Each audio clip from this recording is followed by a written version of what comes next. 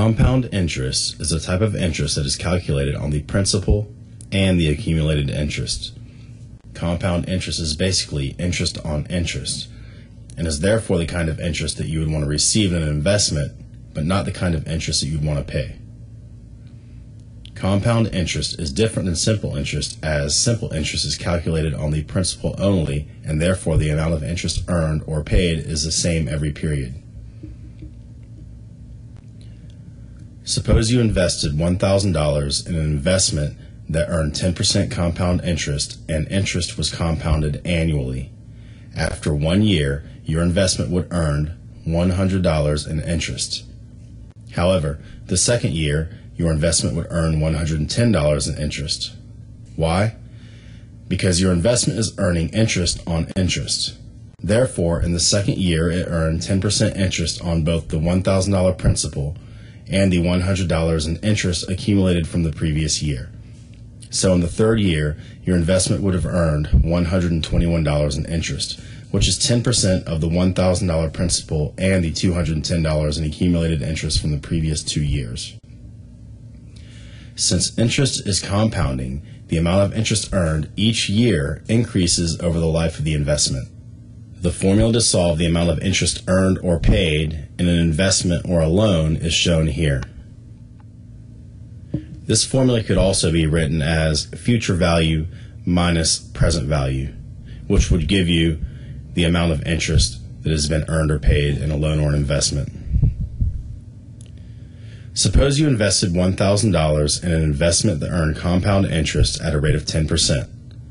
How much interest would you earn if you held this investment for 5 years? Let's plug in our figures into the compound interest formula to find out. Note, if your interest rate is expressed as a percentage, then it needs to be divided by 100 so that it can be expressed as a decimal in the formula. So we would divide our 10% by 100, giving us a rate of 0.10.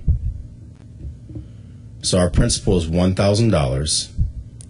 Our interest rate per compounding period is 0.10 or 10%, and the number of compounding periods is 5 years. We plug these values into our formula, and we find that we've earned $610.51 in interest. If this same investment earned simple interest, you would have only earned $500 in interest, which is $110.51 less. Now you can see why compound interest is the kind of interest you would like to receive on an investment. Compound interest and intra-year compounding. Many loans and investments have multiple compounding periods within a single year. For example, an investment or a loan that compounds interest semi-annually means that interest is compounded every 6 months, or twice per year. If interest is compounded monthly, then there are 12 compounding periods per year, which is every month. All else equal, the more compounding periods per year, the more interest earned or paid. Let's try another example. Suppose you invested $1,000 in a fund that earned compound interest of 10% and interest was compounded semi-annually, or twice per year. How much interest would you earn if you held this investment for 5 years? Remember the variables for the compound interest formula: principal, interest, and the number of compounding periods? Well, since interest is compounded semi-annually, we need to make some minor calculations to the interest rate per compounding period and the number of compounding periods over the life of the investment. First, we need to figure out the interest rate per compounding period. We do this by dividing the annual interest rate by the number of compounding periods per year. Since the annual interest rate is 10% and interest is compounded semi-annually, we would divide 10% by 2, giving us a rate of 5% per compounding period. Next, we would need to solve for the total number of compounding periods. We do this by multiplying the number of years by the number of compounding periods per year. So we would multiply 5 years by 2 since interest is compounded semi-annually. Since 5 times 2 equals 10, The number of compounding periods in our investment is 10. Our principal remains the same at $1,000. Now that we have solved the interest rate per compounding period and the number of compounding periods, we can plug our figures into the compound interest formula. Remember, if the interest rate is expressed as a percentage, then it needs to be divided by 100 so that it is expressed as a decimal. So our principal is $1,000. Our interest per compounding period is 5% or 0.05, and the number of compounding periods is 10. So we'd plug these figures into our formula, and we'd find that we would earn $628.89 in interest, which is $18.38 more than the $610.51 in interest earned from the investment that compounded interest annually.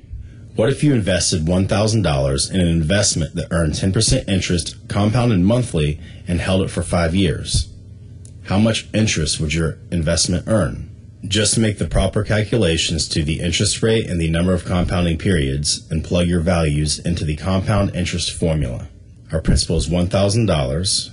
Our interest rate per compounding period is 0.0083333333, and our number of compounding periods is 60.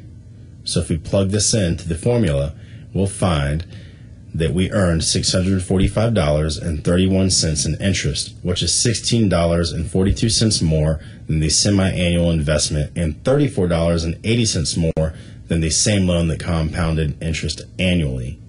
As I stated earlier, with all else equal, more compounding periods means more interest. Compound interest can greatly increase the amount of interest earned in an investment. If you were to invest $100,000 in an account that earned 10% simple interest that compounded annually, your investment would be worth $200,000 in 10 years. However, if you invested $100,000 in an investment that earned 10% interest per year, but interest was compounded, your investment would be worth $259,374.25. This is $59,374.25 more in interest than if it were to have earned simple interest. That's a significant amount of money. This significance would only get bigger the longer this investment is held, since investments that earn compound interest grow exponentially. As you can see, compound interest can be a huge benefit to a person's savings for retirement, especially if they invest while they're young. If a 25-year-old person were to invest $5,000 in a fund that earns an annual interest rate of 8% per year and didn't cash out until they were 65 years old, their $5,000 investment would have grown to $108,622.60.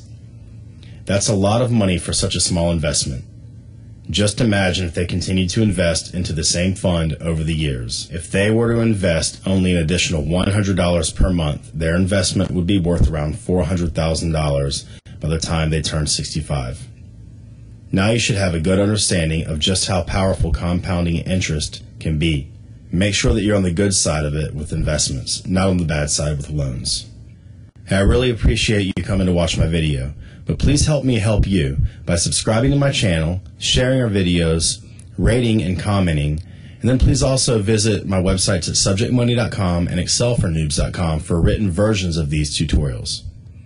Please also don't forget to check out my other videos. Thanks for watching.